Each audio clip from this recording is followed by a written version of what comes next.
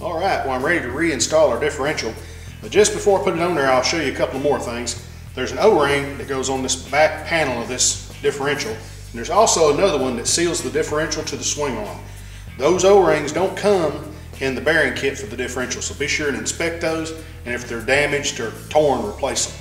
Okay, now what I'm going to do is we'll take our drive shaft, and I've put a little grease on the end of it there where it goes into the yoke for the U-joint. Now I'm going to take that and start it onto the differential. I'm going to ease it up in the swing arm, kind of wiggle it around until it lines up with the yoke on the U-joint. And I'll start a couple of nuts on there. Now I'm going to install the bolts that holds the rear end to the axle housing.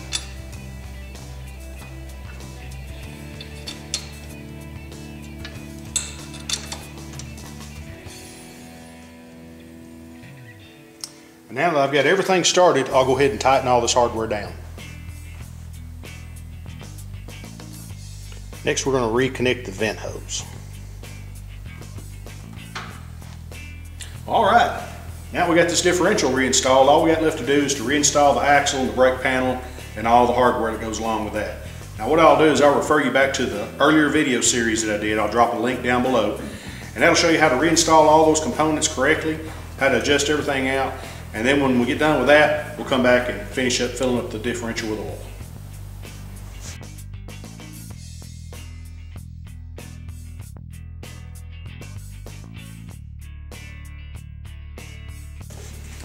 All right, well, I've got everything reassembled back here. About all we got left to do now is just to finish topping up the final drive with gear oil, and then we'll have everything done. There's a couple different ways you can do this. Of course, I've got my quart bottle of 90 weight gear oil here. Some of you can get these little old nipples that you screw onto the end of it there, and you can just squirt it in there, or you can just use your funnel and pour it in, whatever. But now what I like to do is I've got a little pump that fits onto my quart jug, and what I like to do is take a hose, and I'm going to pull this vent hose back off temporarily, and I'll actually connect the hose to the vent, and I'll pump the oil in through that way.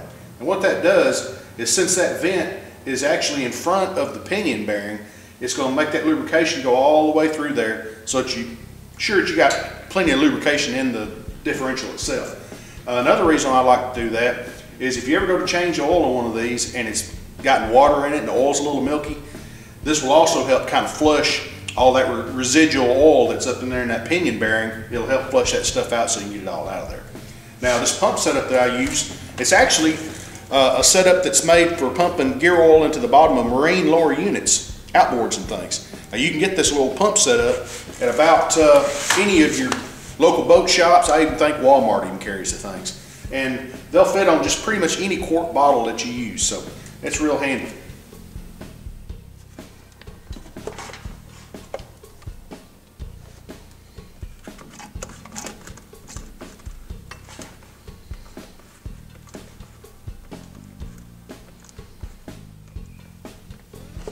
Alrighty, you can see that gear oil starting to come out, so that means she's full.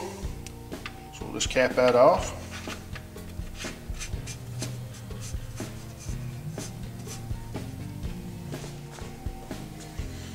Snug that up.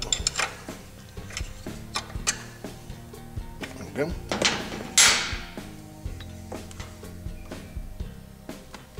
All right. Alrighty guys, that's going to wrap up our differential rebuild for our TRX300 four-wheel drive.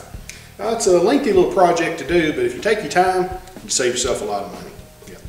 Now I'll leave down below in the description bar, I'll give you the part numbers to that bearing and seal kit, and I'll also give you the part number to the special tool for that pinion retainer. Alright, be sure and leave me several comments down below, and swing back by the shop again. You never know what we're going to be working on next. That's right. Alright guys, well, as always, appreciate y'all watching. Y'all have a good one. Catch y'all next time around.